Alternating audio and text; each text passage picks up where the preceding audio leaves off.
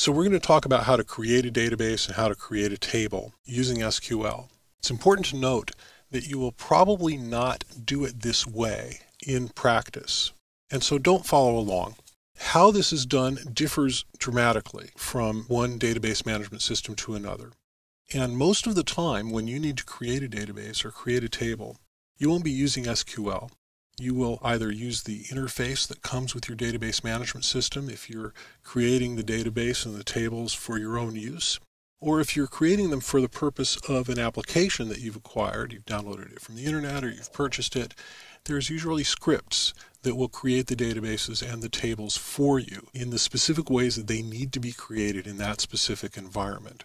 So this is for informational purposes only. You don't need to follow along, but here's, generally speaking, what the SQL looks like for creating a database and for creating a table.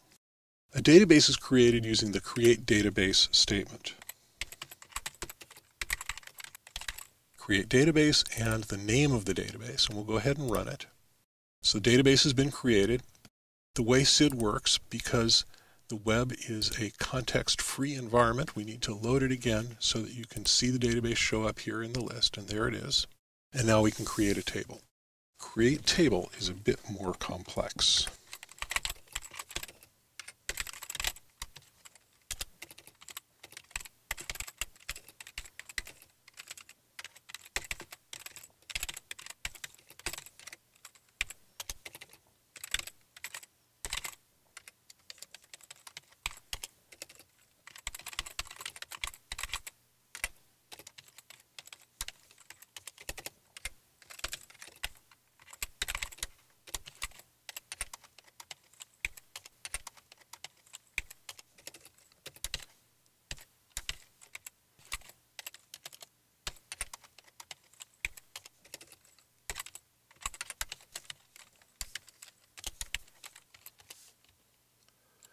Now this create table statement is a bit larger than our text box, and that's okay. You can see that it's indented so we know what all relates to what. Let's take a look at the different parts of it. Create table and the name of the table, and then within these parentheses is the definition of the table. It's called the table definition. Each line here is one column, so this is the ID column, the name column, the address column, etc. The ID column is what's called a primary key, and so it says primary key here. The type of the column is integer.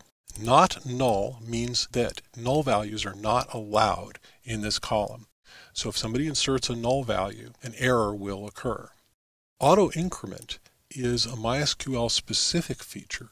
This particular syntax will not work in other databases, but other database systems will have an equivalent feature. What this does is automatically inserts a value that's the next available integer for this column. So when you insert rows into this table, you don't insert an ID column. The database takes care of that for you and automatically gives you the next incremental value. So the first row will have a 1 in this column, the second row will have a 2, and on and on and on.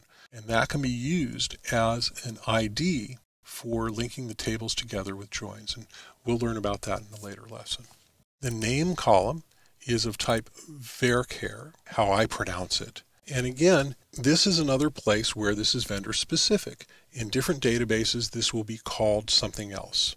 Unfortunately, this is one of the areas where databases are the most different. And again, this is one of the reasons you won't be writing this SQL yourself very often.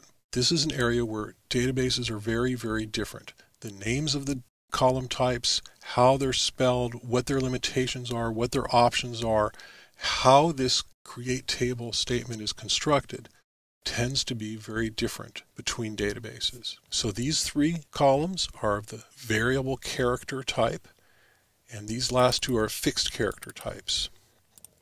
You'll notice that there are commas after all of these columns except the last one.